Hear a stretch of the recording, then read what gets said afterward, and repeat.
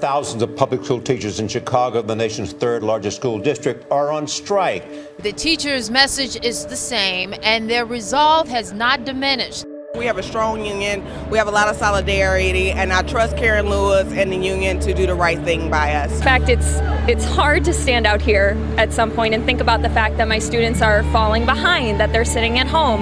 This isn't where I want to be. This is just where I have to be in order to be an advocate for them in the long run. NEA and its affiliates are such effective advocates.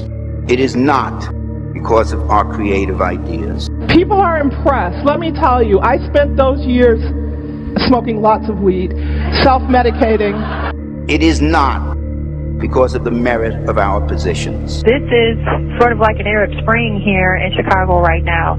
It is not because we care about children. It might be weird. It's the same way that, like, you know, the Civil War was fought. Yes, a lot of people died, but it stopped slavery. You see what I'm saying? And it is not because we have a vision of a great public school for every child.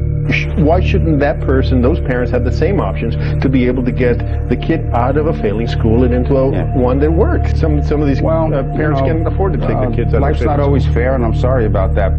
Life's not always fair, and I'm sorry about that. NEA and its affiliates are effective advocates because we have power.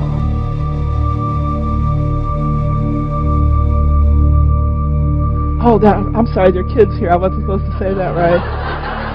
Too late.